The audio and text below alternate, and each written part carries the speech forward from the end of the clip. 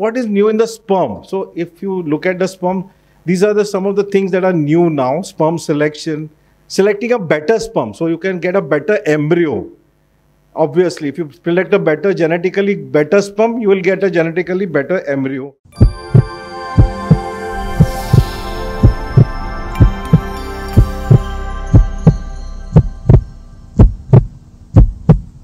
So we have a lot of new techniques that are available to us. And the three important techniques are the double density gradient, the microfluidics, which has come out in a big way. So it has got channels, so it automatically, you don't have a centrifugation. You just have to load the cartridge and there are channels through which the sperms are selected. So because the centrifugation force damages the sperm. So you can select the sperm without centrifugation. The problem in any new advances in biotechnology is costs. So you remember, you can't get care or quality without spending money. Whenever someone tells me, Hrishikesh, I'll give you money back, you give me 100,000 and I'll give you interest of 25%, I'll never do it. If someone gives me saying that you give me interest of 5%, I'll give the money to him because I know that you have to be realistic in it. You need to spend a lot of money in biotechnology, otherwise you cannot get performance. So this microfluidics is a 6,000 rupees cartridge, but I use it for my IUS also nowadays because it's so good. The harvesting is so good of the sperm that it gives better performance even in IUIs. Then there's something of surgical sperm retrieval. So in patients of obstructive azoospermia, it's very easy. You put a needle in and you take the sperms out. But in non-obstructive azoospermia, you can do micro TISA. And fortunately, my colleague, Dr. Rupin Shah, works with me for last 20 years. I always tell my patient, he's the #1 doctor in the world. Forget India. #1 andrologist of the world. BC Roy Awardee. Superb technique. In patients who come to me who have not got sperms outside, on TISA, Rupin gives me 50% recovery in micro TISA. So he's a fabulous. So it's a very meticulous. When Rupin Shah is doing micro TISA, all our embryologists are very dukhi because he does 2 hours of micro TISA. They say, sir, abhi usko bolo band karne ko. Abhi small pieces, he will send one tubule, mila ke sperm. You will be surprised that when I went to Texas, Dolores Lamb is the queen of micro TISA. And they spend 8 hours looking at the sperm. They charge $40,000. Because they say that this is the last time the patient is going to have a chance of getting a sperm. We to finish it in half an hour, 1 hour.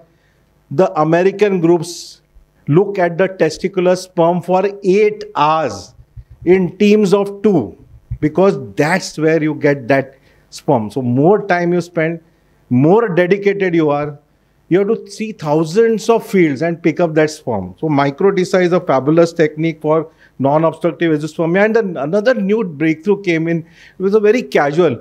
About 4 years back, so I got a phone call. Israel guy has come. He's demonstrating. Nigudkar had phoned me. And he's demonstrating how to freeze single sperm. Then I told my gang, all the embryologists, chalo jate hai dekhne ko. And this couple had come from Israel and they demonstrated how you can freeze single sperm.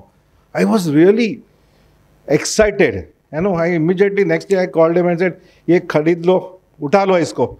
And start practicing. And now many of these patients of non-obstructive azoospermia, if you take repeated samples, in one sample out of 40, you will get 2-3 sperms. And you can pick up those sperms and freeze them with this device. So we accumulate the sperms now, and you'll be surprised many times you don't get sperms on the biopsy, but you will get sperms on this repeated ejaculation. So it's called cryptospermia. And the other thing is that when you are selecting the sperm, so you magnify. So normally you carry out ICSI at a magnification of 200 times. Instead of that, you can do ICSI at 6,600 times. So this is a ICSI which you magnify the image 6,600 times. It's called IMSI, intracytoplasmic morphologically selected sperm. Now, obviously, if you magnify the image and you can actually measure the sperm length, the sperm breadth, you can see how many vacuoles are there in the sperm head, what is the diameter of the vacuole.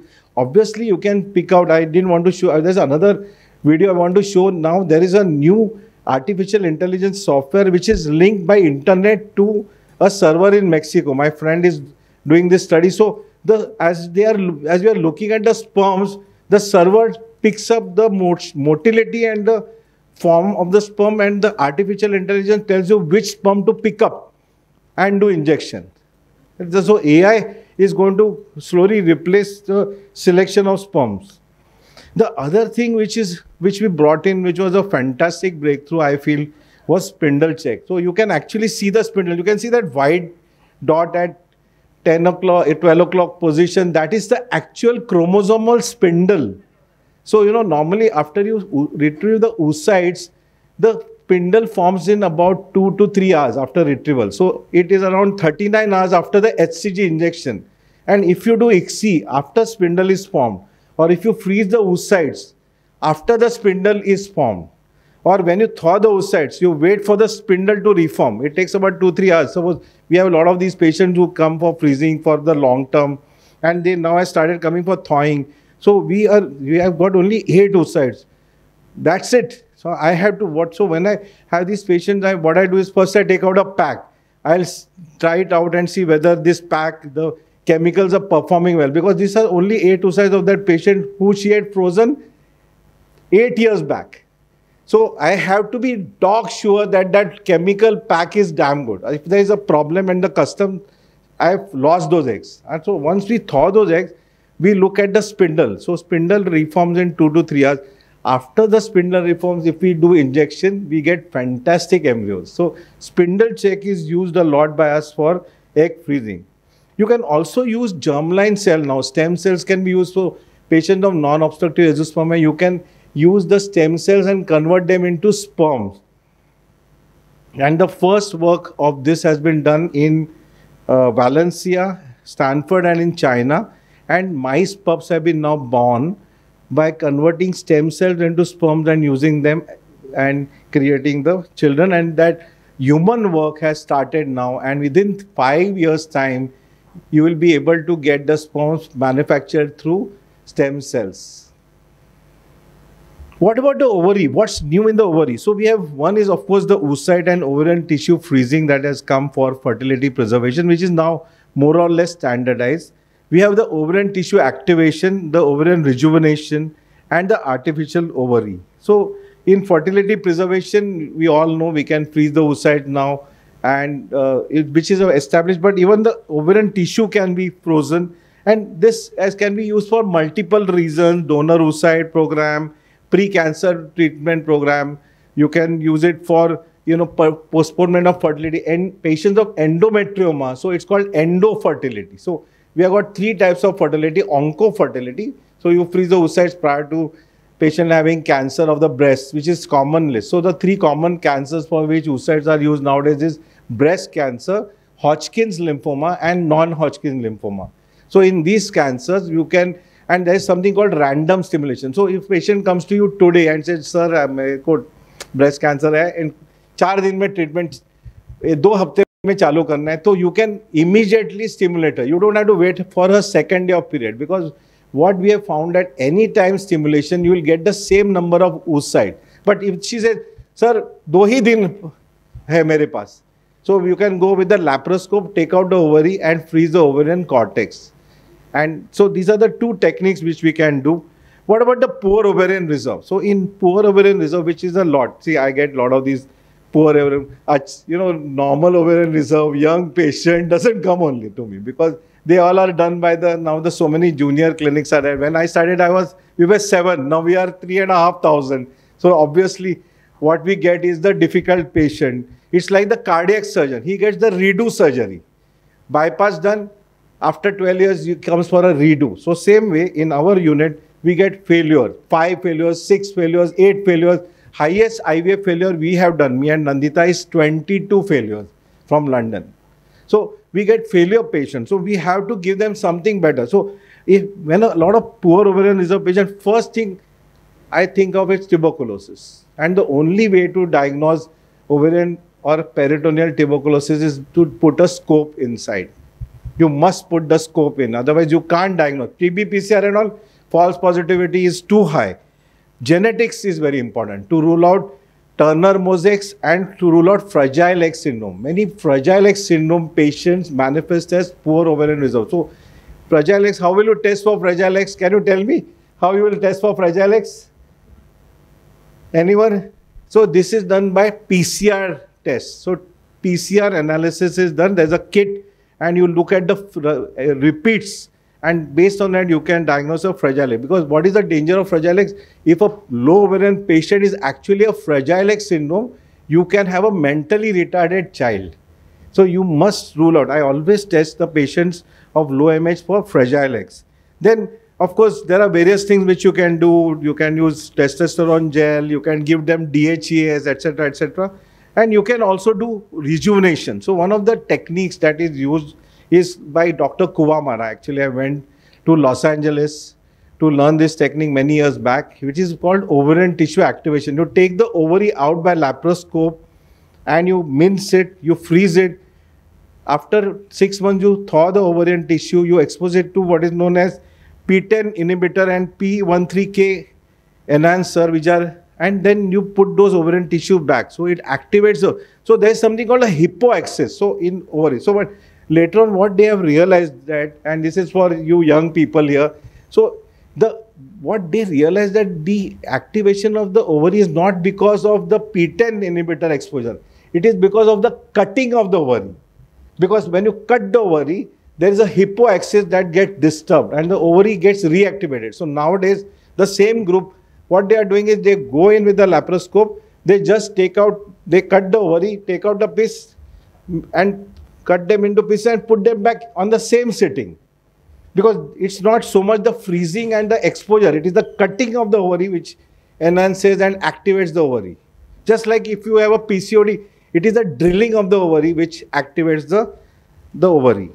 The other thing you can do is inject them with PRP or bone marrow, which again, I do a lot of PRP injection nowadays, but I'm quite skeptical. But the trick in that is that you must give GCSF to the patient 2 days in advance, because the GCSF subcutaneous will stimulate the bone marrow to throw out stem cells into the circulation. So when you're doing PRP, actually when you inject it into the ovary, you're creating trauma.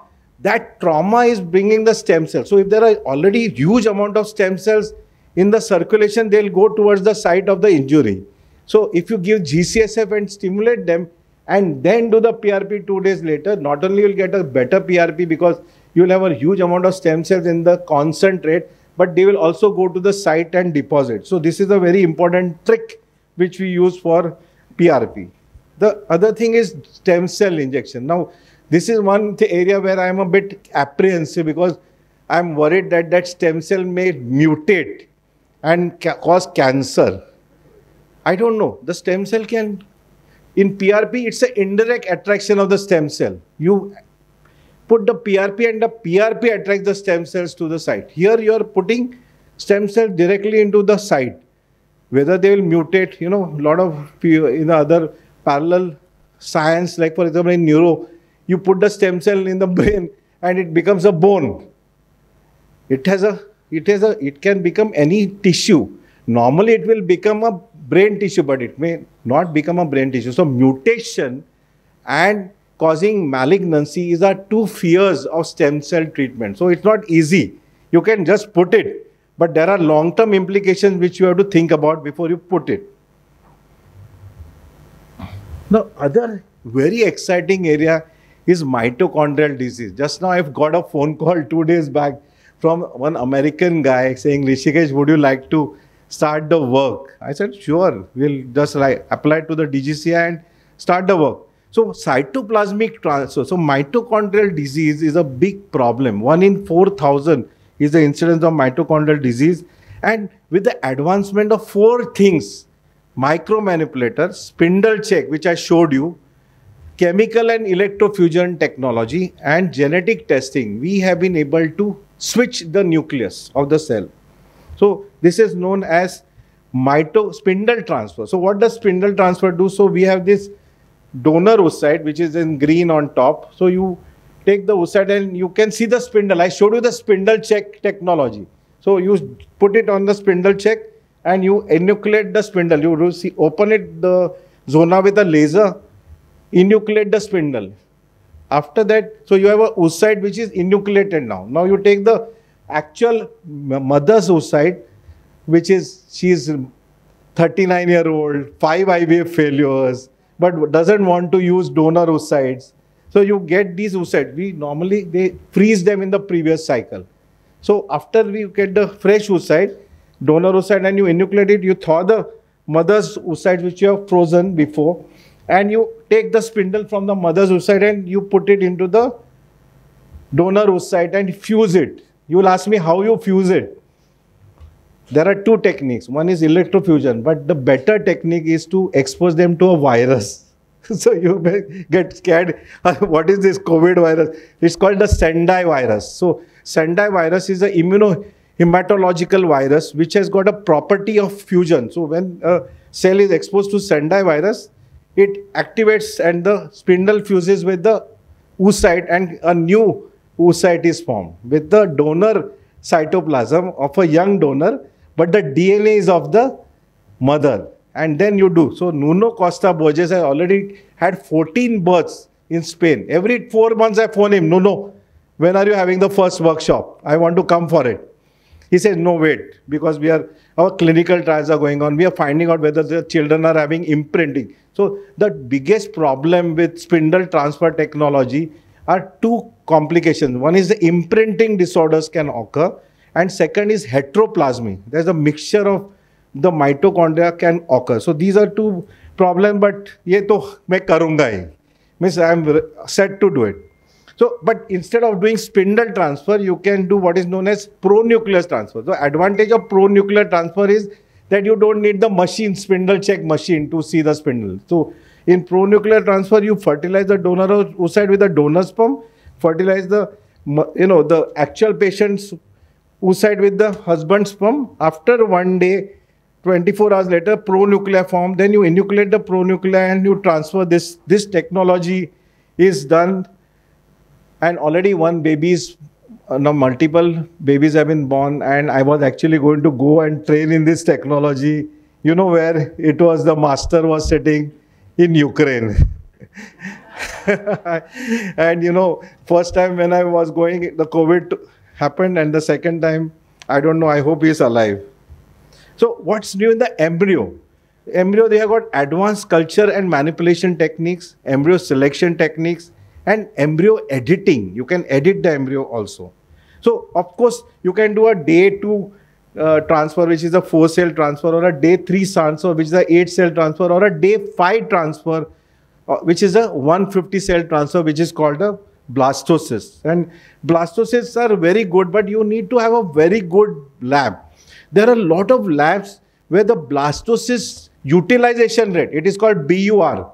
That BUR is just 30%. So if you have day 3 embryos, only one will form a blastocyst. While there are a lot of labs, superb labs in United States, top. 50%. Every time 2 embryos they put, one will become a blastocyst. So you need to have a high level lab. You can't just say, acha, main 8 embryo dala, 2 blastocysts ho gaya. You must have 8 embryo dala, 4 blastocysts ban gaya. So this is very important, and that is dependent, I feel, on human. The PhDs, the dedication, I tell you, I keep on telling my embryologists, in United States, every incubator is tested thrice a day. Morning, afternoon, evening. Logbook is maintained. pH is done. Temperature check is done. Itna kaun karega India mein? So this is the problem. So then if you look at the blastocyst, obviously it was a Glujowski's meta-analysis of 2016, wherein he showed that the blastocyst obviously gives better pregnancy rate than day 3 transfer. So it is accepted now, provided you have a fantastic lab. If you don't have a good lab, just put those day 3 transfers, embryos on day 3, and you will get a very good pregnancy. When you keep it for 2 more days outside the body, then a lot of factors of the lab are also acting on the embryo. It's not just the endogenous factors of the blastocyst. There are exogenous lab factors. So you must have a very good lab. to have a blastocyst culture system going on. Hatching technology is there since 1998. You cut the zona, and in patients with two repeated IVF failures, yes, there's a lot of meta-analysis that has shown hatching works, and you need the laser because nowadays we do a lot of PGD. And embryo transfer, I always say it's the holy grail, but actually now, when I started doing transfer, and I really peaked in my transfer, I was the best in the country. I really peaked in my transfer, but then what happened is I structured the transfer. Now all my assistants have the same pregnancy rate. But the other day when I was talking, they said, "Sir, abhi bhi hum bolte hai ki kuch to aapke haath mein hai." And I tell you, what is it? That is called tapasya. That is what Vishwamitra got when he was in penance for 12 years. This is the sixth sense. This is what we in modern language call machine learning and artificial intelligence. It is the computers in your brain. For example, many of you must be doing cesarean in 12 minutes. God knows how you do it. I will never be able to do it also. Or some of you must be doing hysterectomy in 10 minutes. That comes with time. That the juniors have to understand that. Only time, and I call it again and again and again. You do it repeatedly. नींद में भी मैं डाल सकता हूँ embryo. Padak! I'll get the pregnancy which others don't get. But that comes with the tapasya. You know, that is very important. But nowadays, my juniors say, "Arey sir, हमको भी आपके जैसा ही आता है result." Because we disconnected it. We made it into steps which could be replicable. That's very important. For evolution of technology, you need to be able to make it in such a fashion that even your juniors can do it as good as you can or better than you. What about freezing? So I remember that in 2007, 2006, I was very uncomfortable. I was bored and I was surfing the net and I saw one Japanese group, Masa Kawayama. I wrote to him and in broken English, he wrote back and told me, "You come." No, me and Rishma went to Tokyo, to the biggest clinic in the world. It is called Kato Women's Clinic. Every day they do 50 cycles. And Kato was a multi-billionaire. He had 4 units in. You will ask me, how come in Tokyo, Japan, so many IVF centers? Because most Japanese women get married at 45. They get married at 45. Before that, they don't get married. So as soon as they get married, they go for IVF. So I went there, and in one day, I went in the morning, me and Rishma. At 9 o'clock, he said, Teramoto, his assistant was there. He said, come. He showed me the chart. He said, in 3 hours, in broken English, he told me, in 3 hours, we are doing 50 pickup. मैं बोला 50 pickup, एक ही table था उधर. In 3 hours, they did 50 pickups. There were 9 nurses. Every 3 minutes, they were putting patient on the table and tuck. One was putting the legs, second was cleaning, third was draping, and Teramoto used to go tuck. Because they were doing mild stimulation, 5-6 oocytes. The needle was 21 gauge needle. Normally we use a 17 gauge needle, so it's painful. This is a 21 gauge Teflon coated needle. They don't use anesthesia at all, not even local. Tuck, out. And by 12 o'clock, he did 50 pickups. Me and Rishma were tired. Bola, hum log camera leke baithe the. Then he said, "Let's go for lunch." And after lunch, he said, "Now come, I'll teach." And he taught me diagram vitrification. I came back and first vitrification in the country I did. First I did, second I did, third I did. The embryos were recovering 90%. I said, "Yaar, ye to jadoo hai." And that's how I got my break, because because I was the monopoly that time. Of course, then all of these guys learned it. But for 5 years, I had the monopoly of vitrification. I sent him a Cartier watch after 2 years. I said, "Thank you, Masa." I call him Little Master. I said, "You gave me a fantastic technology." So should we freeze also? There is a lot of people who think that, "Arey yaar, freezing karke next cycle mein dalte hai na." Results are better because you have the lining, you prepare it artificially, and then you put the embryos in. But there is a lot of studies now that have come from United States that in poor responders or normal responders, whether you freeze or you put in the same cycle, it gives the same result. But only in hyper responders, you can freeze and transfer them in the next cycle and you get better results. The other technology that has come on a very rapid way is embryo selection, because what happened in the world is what they realized that by putting 2 and 3 embryos back, a lot of multiple pregnancies started occurring and preterm births and complications of preterm birth started occurring. So can we select the best embryo and maintain the same pregnancy rate? So most of the American groups and most of the British groups, Britain mein to law hi hai, you cannot put more than 1 embryo. So they have a campaign. It is called one at a time campaign. You have to put 1 at a time. You can't put more than 1. And the 1 at a time campaign, the multiple pregnancy rate has gone down to 6%. In United States, it has gone down to 3%. So, because in the Catholic countries, they don't do embryo reduction. So, multiple pregnancy hai to hamare India mein needle dal ke reduce karte hai. Ethical, they have a lot of ethical issues of embryo reduction. So, they're 1 at a time. So, you need to have a technology. If there are 4 blastocysts, which is the one which I can select and still give the best result? And so there are a lot of technologies that are there. You can do standard morphological classification, or blastocyst selection itself is a selection technology. So if you select a blastocyst, it's in itself. Or the commonest used technology is PGT, pre-implantation genetic testing. And you could so normally you could do a day 3 biopsy called blastomere, but you could damage the embryo. But now you can do a day 5 biopsy, because in the day 5 blastocyst, there are 2 parts of the blastocyst. There's an inner cell mass from which the baby is born, and there's an outer cover from which the placenta is formed. So you take the trophectoderm biopsy, and this is how you do it. You take a biopsy of the you can take the biopsy, or you can, now what we do is the DNA leaks out in the fluid, so we can actually take the DNA and amplify the DNA without doing a biopsy. It's called non-invasive PGTA. So once you take the biopsy, you then freeze it, because you can't open the kit. It's very costly. So you have to wait for 20 to 30 embryos. So you have to freeze this DNA in -20 freezer. And in China, where I was trained in PGTA, China is another story. It's too fantastic. But in China, where I was trained in PGTA, they have to compulsorily store all DNA, even amniocentesis, amniotic fluid, for 3 years at -80 for medico-legal purpose. So if there's a challenge by a patient, they can take out the DNA and retest it.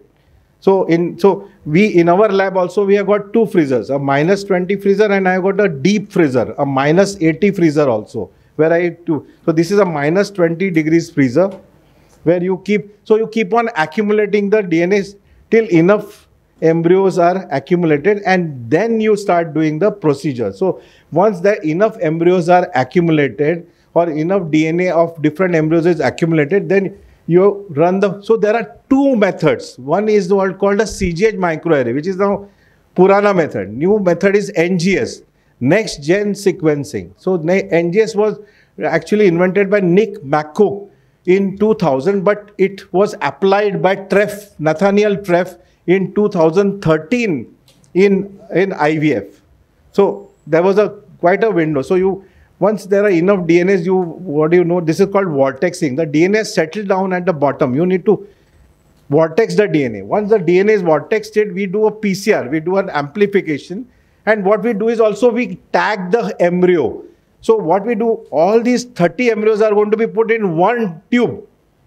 How do you know whose embryo is it? So before you put it in one tube, you tag it. It's called barcode tagging. So there's a barcode, so you tag the embryo, and once you tag it, then you amplify the PCR and you mix them into one tube.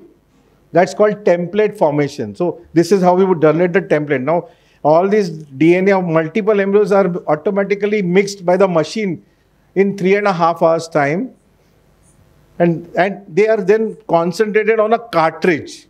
So they mix everything, they put everything. Purane jamane mein sab we had to do manually. Now we do it automatic. And then once that is done in 3.5 hours time, you take the cartridge out. And that cartridge you put in the sequencer and the machine sequences. So it takes about 5.5 hours. Hi, Lakshmi, welcome. It takes, see, this is the cartridge.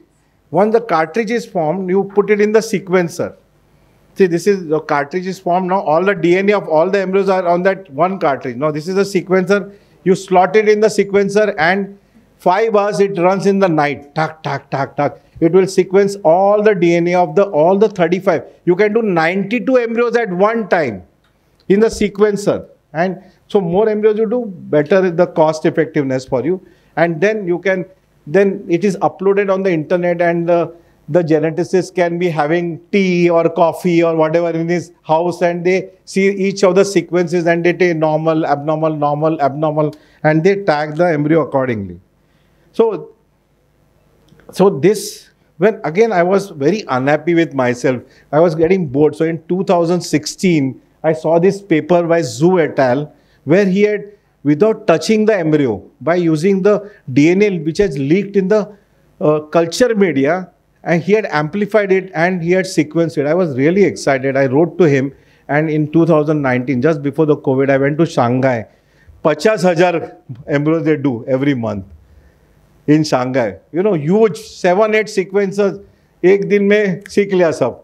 वापस आके मैंने उसको put up कर दिया. And these are the preliminary. Now we have done thousands, hundreds of, we have already done publication. We are doing one large publication also.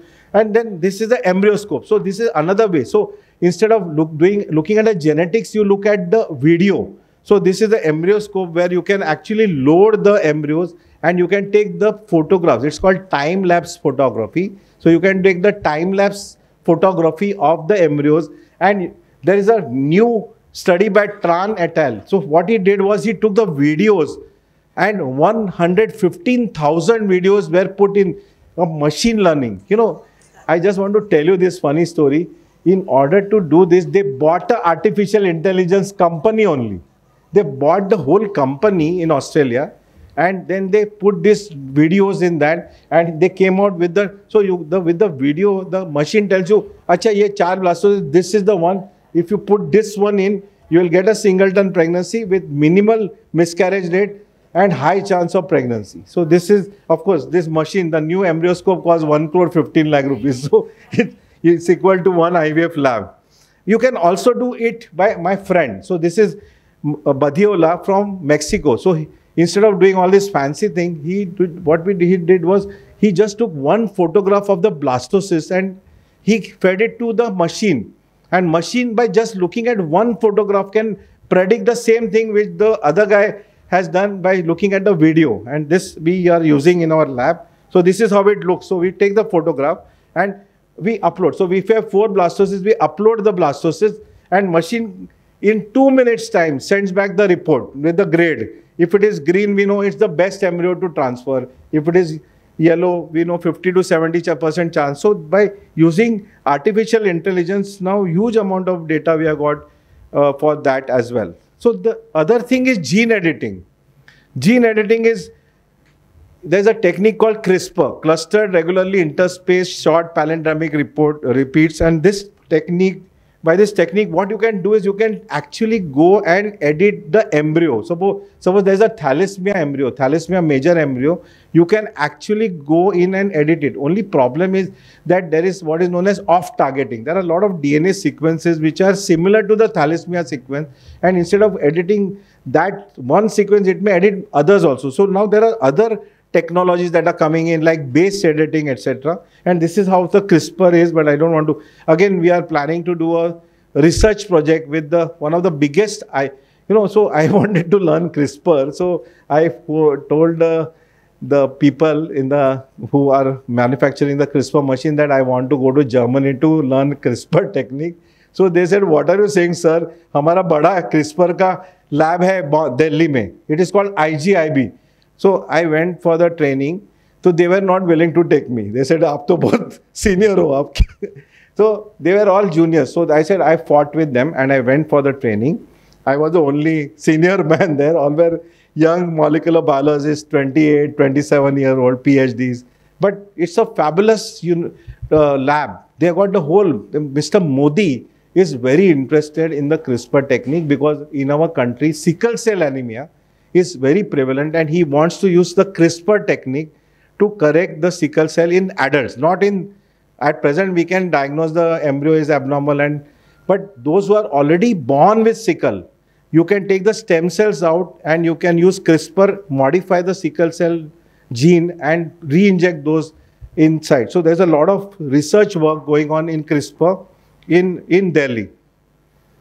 So the last thing I wanted to tell you was about the endometrium. So this is just the Dufastan is there, the people, and there's a lot of now research going on oral dydrogesterone. So we need to have luteal support, because you can see here that there's a luteal phase deficiency in ART, and obviously we give them luteal support for all the ART cycles, be it an agonist cycle or an antagonist cycle.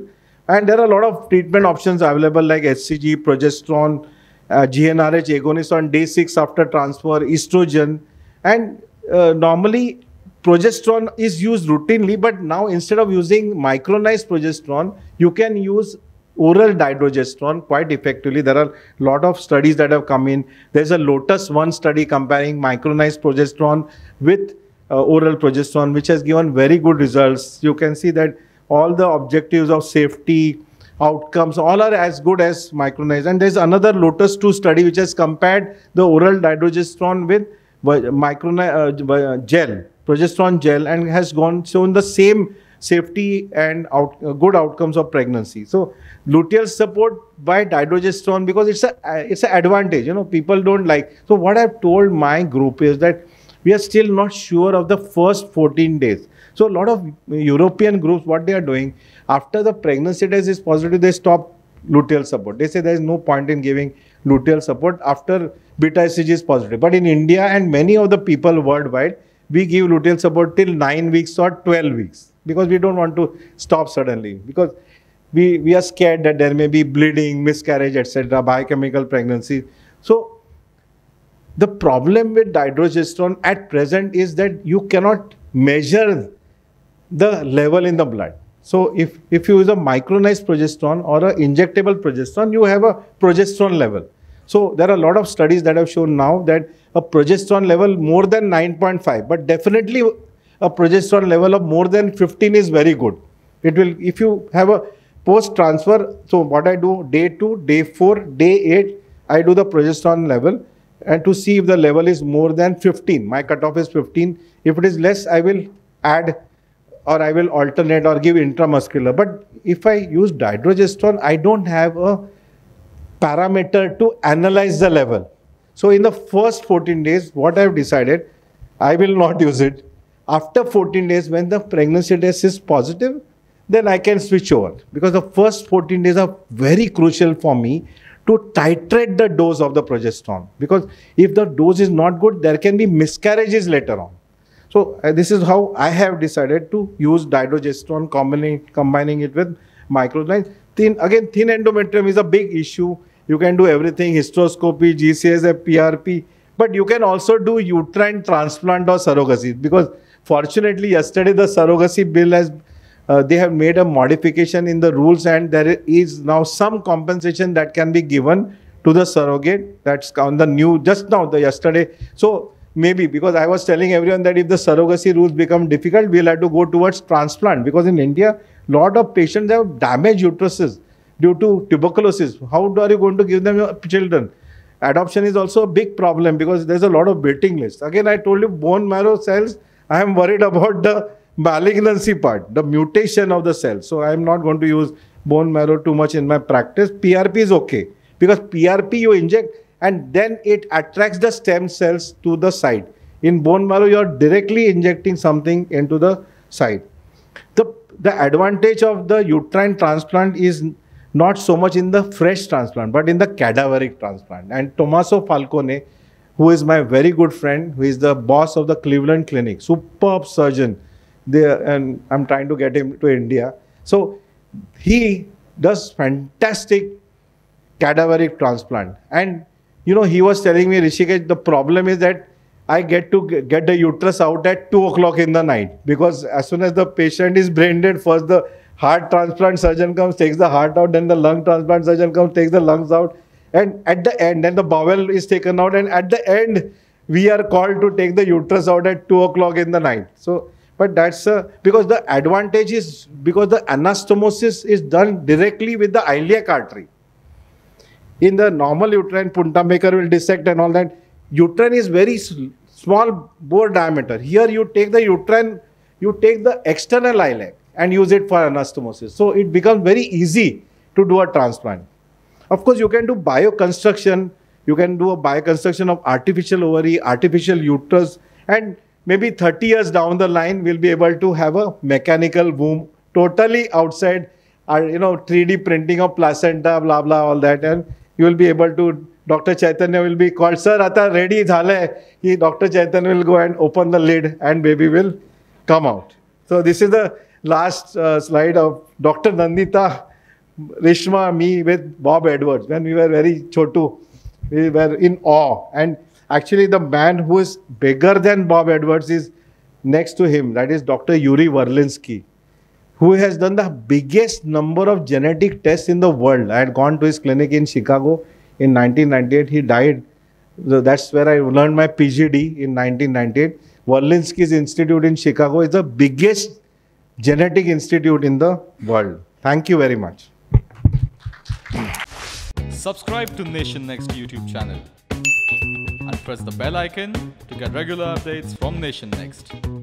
Also like Nation Next Facebook page and follow us on Instagram and Twitter.